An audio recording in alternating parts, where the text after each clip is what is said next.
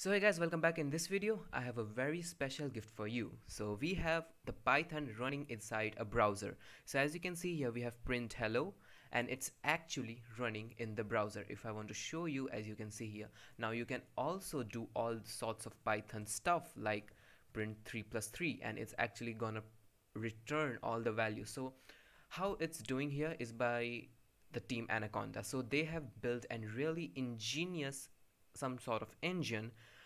So whatever you write inside this PyScript tag, that this code is actually going to execute in something like pyodide. So if I show you the architecture of this amazing thing, it's actually running like just like React Native and any other connection. They are using a JavaScript bridge.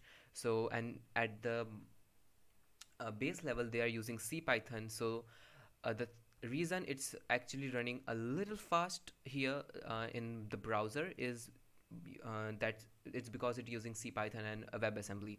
So let me show you some examples using this. So why not build something? Here we are writing Python all of a sudden. So the thing here is we don't want to write in something like this way. So because Python uses indentations and it's very hard to do indentations in HTML. So what do we have here is like we could just like a PHP or any other, just like a JavaScript or any other script source, just like Python, we could also write main.py, and in here what we could do is pass in src here and then write here main.py, just like this.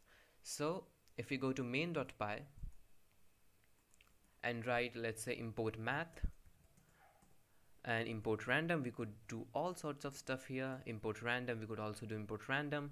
And then if you write here, let's make a list of local, so 1 2 3 4 5, and just write print random dot choice local and save.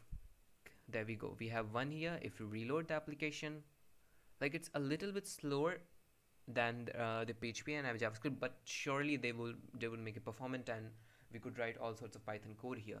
So actually this is working now. If I write my random choice is and write plus, and you know that we can't concatenate between a string and an integer, so we could just write this, and there we go, we have my random choice is, and there we have it, my random choice is 3.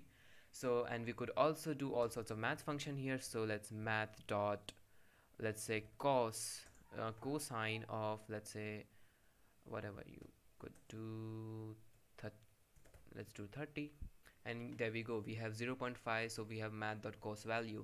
So the thing here is it's not as fast as JavaScript or PHP, but definitely you could use all this stuff like if you want to deploy your machine learning models, so that's better handled in the Python. So you could just so now you don't need any sorts of a backend library, Flask, Fast API. So we don't need that stuff. You could directly just link it to your Python file, and you can print out all sorts of stuff here. So the thing powering this up is known as pyodide. So let's also look at that. So they have actually used this in a very smart way. So pyodide is a port of CPython to WebAssembly. So there we go, we have CPython and we have WebAssembly. So they are using this pyodide to create a web runtime environment in which your Python code is actually executing. So like that way they are achieving this type of massive thing. So the future could be like you could just write Python, but you could also write Go like in browser, you could also like Java in browser, you could like Rust in browser, you have like R in browser. So you could do all sorts of, now in the future maybe all different programming languages can be directly written into an HTML file. Just like JavaScript, we have all the script tags, we could just link it. Let's say in future Go script come, you could just write Go script and give it a Go script. So you could also have Rust script and all that stuff. So like this is an ingenious way of by team Anaconda, so kudos to them. This is for now, I'll see you in the next video. Till then, see ya, have a good day.